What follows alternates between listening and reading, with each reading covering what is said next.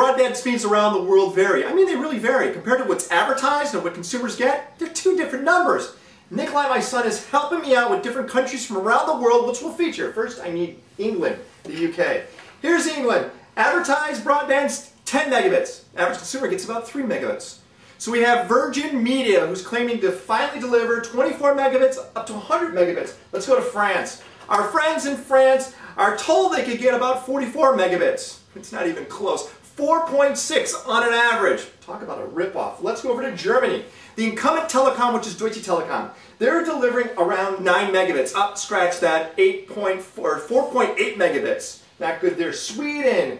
Sweden, got Sweden in there? Okay. You hold it like that. You hold it like that. Okay, at least I get it. So Sweden says they get about 9 megabits. They're averaging about 4 megabits. Another lie when it comes to advertising. How about Poland?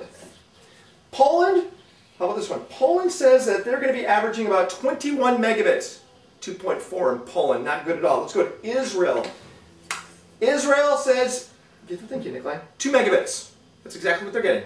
2 megabits. They get exactly what they are advertising there. And by the way, 70% of the homes in Israel have broadband connection. Let's go to South Africa and Morocco. Intriguing situation here. 1 megabit in both places. But this is where WiMAX is going to really be deployed in a big way. So we'll see huge WiMAX in these areas. United States. We got the United States. And the average is 8 megabits, but 4.6 for the United States. We're going to go to Mexico. Our friends in Mexico are told they'll get 2 megabits.